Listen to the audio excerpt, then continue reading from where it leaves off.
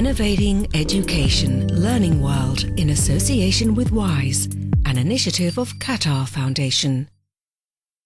Education reforms in Turkey have sparked intense public debate. Is it a good idea to allow children as young as 10 years old to opt out of academic education? And what is the situation like for girls and women?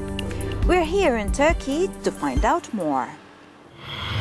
Reflecting a wider debate about Turkey's identity and the role that religion should play in public life, there's controversy over the increasing number of children now going to Islamic schools.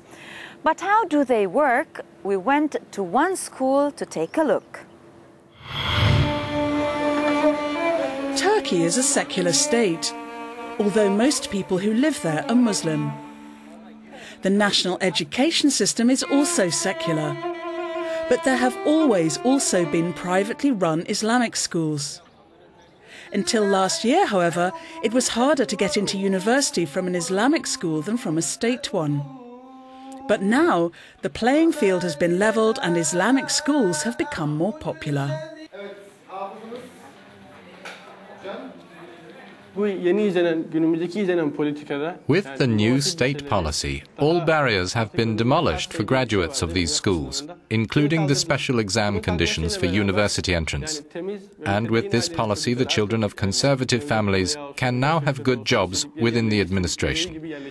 If we look to our Ottoman grandfathers, they were always in the forefront, both in normal and religious sciences. That's why I chose the Imam Hatip.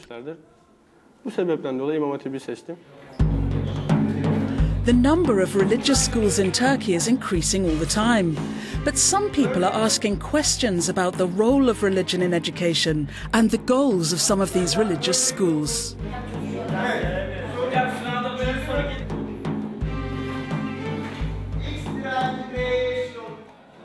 Ben İmam Hatip Lisesi'ni tercih ettim çünkü bu lisede I've chosen the Imam Hatip High School because it's better compared with other schools at teaching the Koran and Islamic law. bilgiler, hadis, Kur'an olarak her yönden çok verimli bir lisedir. In Islamic schools, as well as studying the Quran, pupils also study all the other subjects on a secular school curriculum.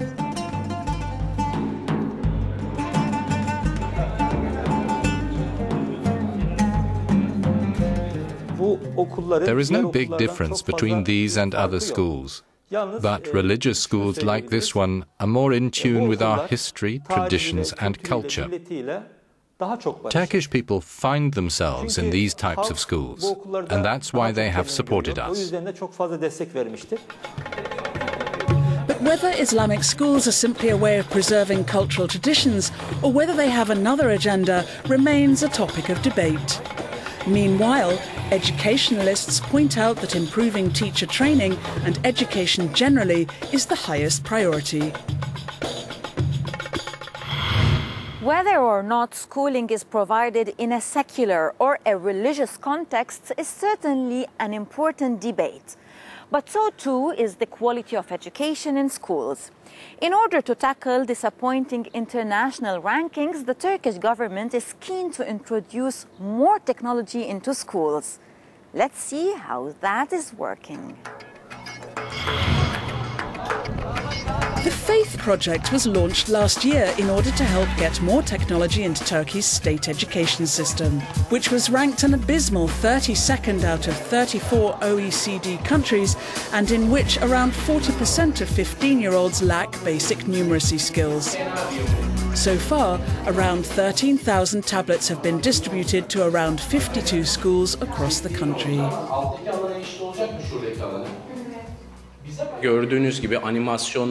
As you see, we are using animations and visual aids to explain subjects better to our students.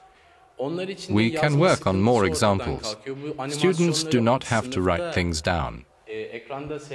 They can watch these animations again at home using the tablets. They can study as much as they need to understand the subject. AB yani eşkenar üçgenin bir ayrıtı 2 birim olduğuna göre diyor prizmanın hacmi. Ne yapmamız gerekiyor arkadaşlar? Üçgen değil de neymiş arkadaşlar? İkizkenar yamukmuş. Gerek We don't only use them in science and maths, but also in geography and history too. Ayrıca açılımı incelersek o yan yüzlerin birleşiminin kenarların prizmanın taban çevresi ve Çok ağırdı çantalarımız çünkü derslerimiz Our bags used to be very heavy with all the books and papers for different subjects. But now we only have the tablet, and that's all we need. Kalemi olsun, üzerine yazabildiğimiz, çizebildiğimiz için hiçbir şekilde defter de getirmiyoruz.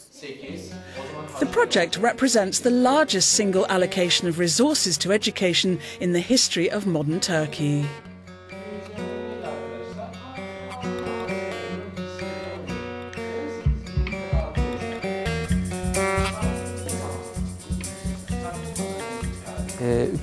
lisemizde 10.000 tahta sınıflarımıza yerleştirildi. In 323 secondary schools, 10,000 smartboards have been installed in classrooms. Tablet PCs are also being tested. We distributed 800 tablets in 7 secondary schools at the beginning, then 1,400 more tablets were distributed. 9. ve 10. sınıflar seviyesinde pilotlanıyor. In the end, there will be tablets in 570,000 classrooms in 42,000 schools all over Turkey.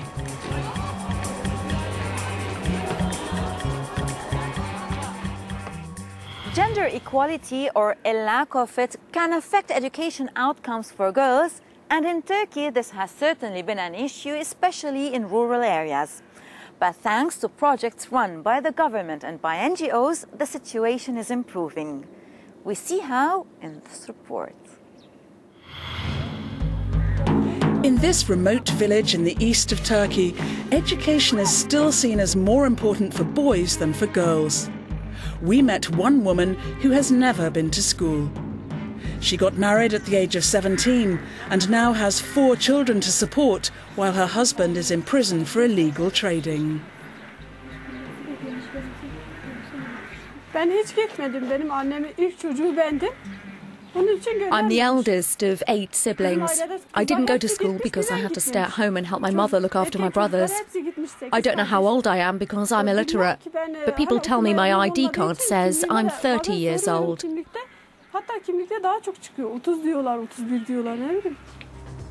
There's only one school, a primary school in the village. And because the government has now made education compulsory until the age of 12, most children attend. But only around 66% of girls go to secondary schools.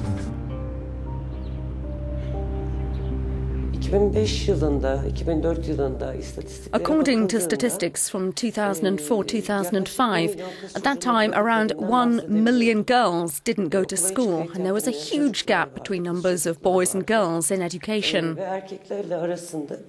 So there was a need for campaigns like the Dad Send Me to School and Let's Go to School Girls. These campaigns helped us get started on the road to getting girls into schools. The Dad Send Me to School campaign built a dormitory near this high school to help girls who live far away. The NGO also provides scholarships to help poor families with school fees. So far, 10,500 girls receive scholarships and 12 new schools have been built. It's a great opportunity for girls who couldn't go to school to achieve their dream, especially in rural areas. And because my dad can't pay my school fees, thanks to Dad Send Me to School, we now have a motivation to learn. This was certainly a big hope for my father.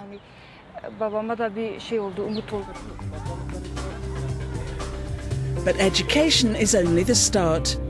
Once they're qualified, finding a job still remains a challenge for many women in Turkey.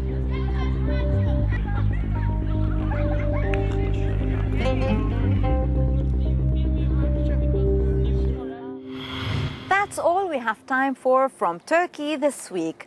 But why not join the lively debate on our social media pages? And remember, our Twitter hashtag is learningworld. So stay in touch. Goodbye from all the Learning World team in Istanbul. Learning World in association with WISE, an initiative of Qatar Foundation.